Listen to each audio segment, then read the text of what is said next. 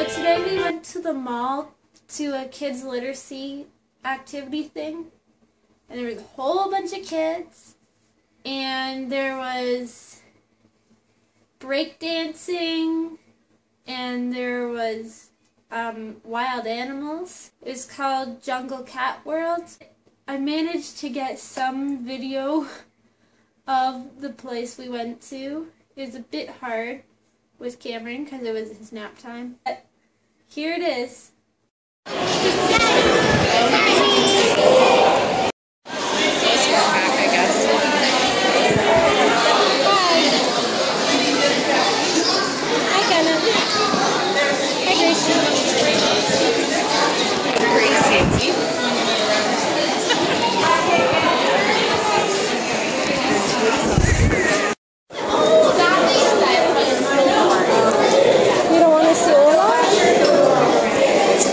Scared of Olaf.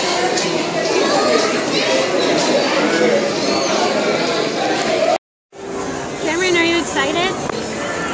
Come here. I don't know if he wants to sit. He doesn't.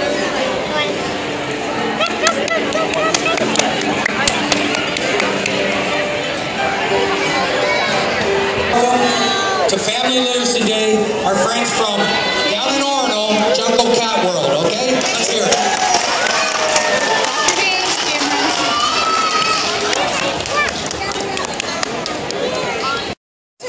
So Spike here. So Spike here, we do have him in a nice tub with a hole. Smelling. A couple of you got that? Absolutely. So if you guys notice, he does have two holes on top of his mouth. He has two nostrils just like us, but he does not have the ability to smell through them. He can only breathe through those nostrils, where we as humans, we have the ability to both smell and breathe through them. Identify which side the scent is coming from. Now it's really hard to see, but he does have ears. He has two little holes. Alright guys, so this here is who we call Big Ben, and he is our Colombian red-tailed boa constrictor. That's a pretty big bite. So when he takes that in one bite, you can imagine it's a pretty tight seal around his mouth, and it might be hard for him to swallow. So snakes, lots of people think that they can detach their jaw. That's actually untrue. So when a snake opens its mouth, it doesn't detach it, vertically opens it with stretchy ligaments on either side of their jaw that help it stretch vertically. And if you ever get up close and personal with a snake and you see the bottom of its jaw, it's actually separated into two pieces.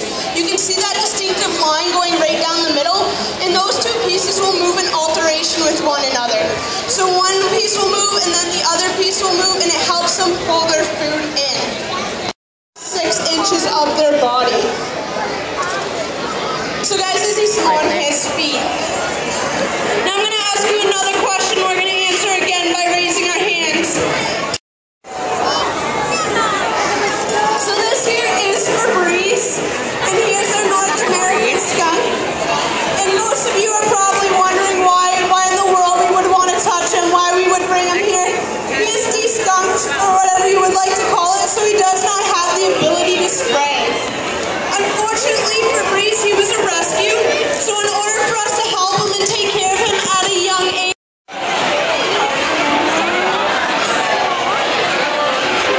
I know. Alright guys, so this here is the famous Luna I was telling you about. Now again, she's a fennec fox found in the Sahara Desert in Africa. So she has that nice tan coloration to help her camouflage into the ground, into the sand, to stay away from her predators. So the Sahara Desert, obviously very, very hot during the day, but it can actually cool down water every day. More often than not, we're dumping out Luna's water and refilling it. So Luna, she is a carnivore. Carnivores only eat meat. So she is a only meat eater. At our facility, we'll give her mealworms, we'll give her crickets, we'll give her small mice. And she looks... So you guys can line up right here. Oh,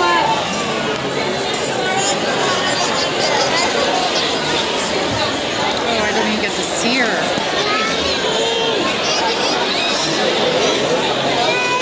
Good job. So I'm going to ask a question. After you pet her, is Luna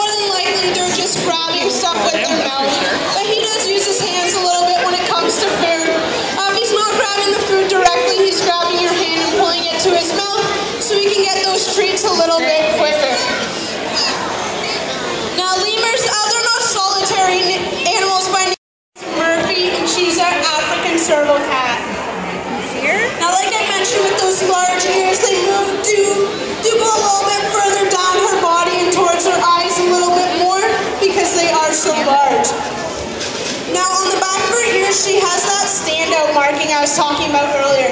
Now with the foxes, they have that tip on the end of their tail that the young follow cat species have dots on the back of their ears. So Murphy, along with tigers, have white dots, lions have black dots, pumas have black dots, leopards have white dots. I can go on forever.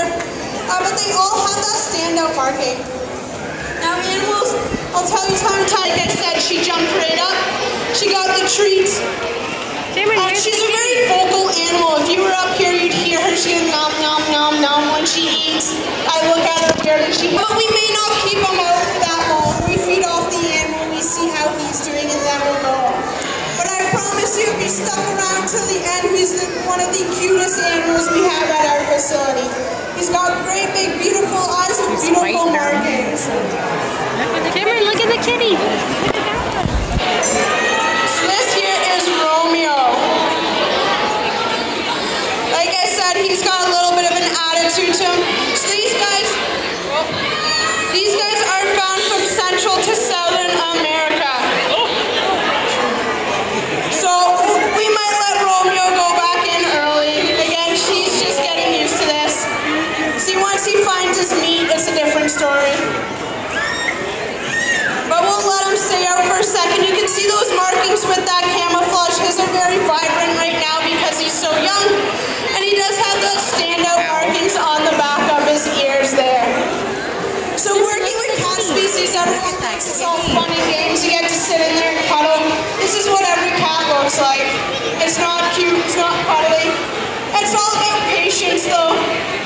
You respect an animal, it's going to respect your face, and it's a learning process as you go.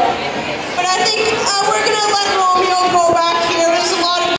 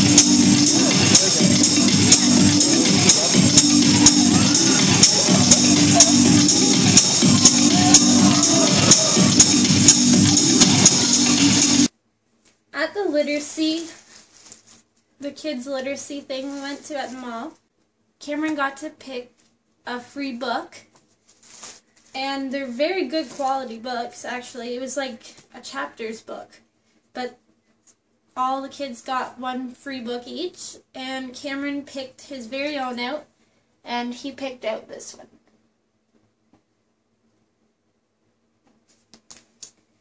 And then he also got another free book from the place we went. There was a whole Crayola store in the mall. And my little sister, she bought something for Cameron with her own money. I didn't even know she was buying anything. And all of a sudden she comes out with this, and I was like, how did you get it? And she told me she bought it. And so this is what she bought for Cameron. And Spider-Man, and it comes with some markers.